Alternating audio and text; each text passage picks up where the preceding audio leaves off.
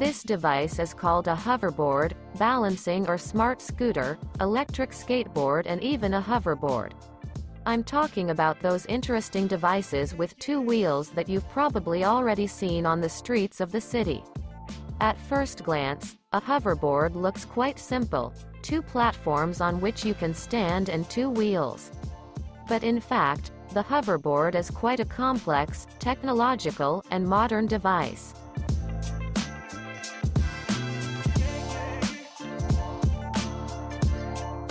For the first time such a device was developed by Dean Kamen, and in 2001 they called it Segway.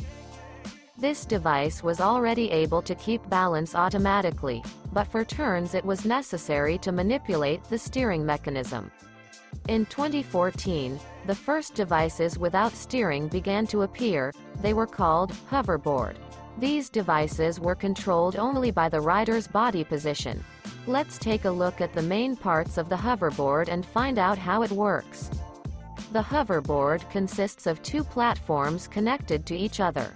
A wheel is attached to each platform. Each platform is covered with a decorative plastic body consisting of two parts. Inside there is an iron frame made of a light but durable alloy.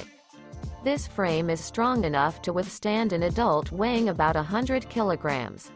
All elements of the hoverboard are attached to the frame: a wheel, electronic components, a battery, and a plastic cover. The two parts of the frame are connected by a powerful, rotating cylinder that can withstand the weight of a child or an adult. This connection allows the platform to rotate at a slight angle. Why this is necessary we will see later. The cylinder is fixed with two rings at both ends. There is an electronic board with tilt sensors in each of the platforms. One sensor in the left platform.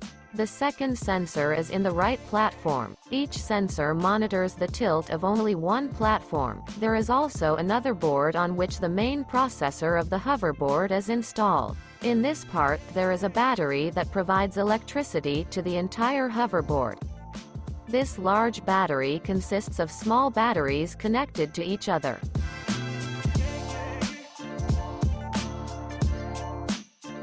In this part there is a wheel attachment to a metal frame.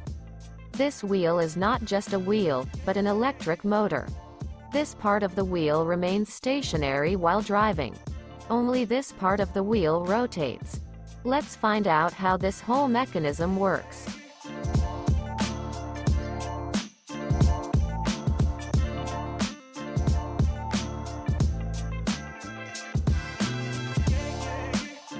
When the hoverboard turns on, all electronic components receive electricity from the battery. An indicator lights up in the upper part, indicating that the hoverboard is ready to work. At the moment, the hoverboard does not keep its balance, but waits until the rider puts his foot on one of the platforms. When the rider puts his foot on the platform, he presses one of the two buttons located under the plastic platform. These buttons turn on and off the tilt sensor located on this electronic board. This sensor recognizes the tilt of the entire platform. Tilt forward. Tilt back. When the rider steps on the second platform, another button is pressed. Only when the two buttons are pressed simultaneously, the hoverboard starts to support both platforms horizontally, preventing the rider from falling. Maintaining balance is controlled by the central processor located on this electronic board. This processor is a bit like the same processor that is installed in computers or smartphones, only its principle of operation is much simpler. This processor sends a question to each tilt sensor: what position are you in? The sensor sends a response, horizontally.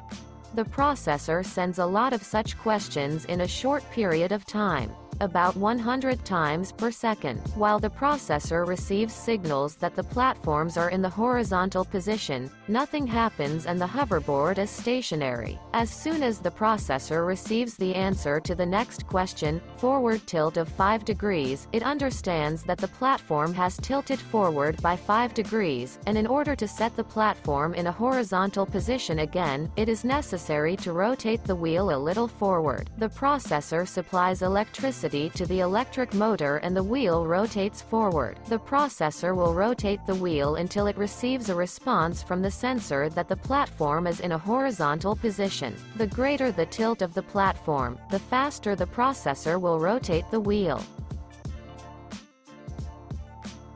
To make a turn, you need to tilt one of the platforms a little more. The processor will see this tilt and start spinning one wheel faster. The hoverboard will start turning.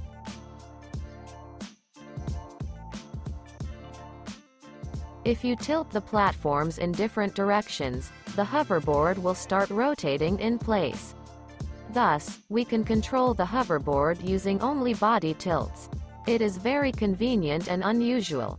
The appearance of such devices became possible thanks to the development of microelectronics. Previously, the production of such gadgets was impossible, since the tilt sensors used in the hoverboard were large in size, and simply would not physically fit into a compact case. By the way, similar sensors are used in a smartphone that you probably have.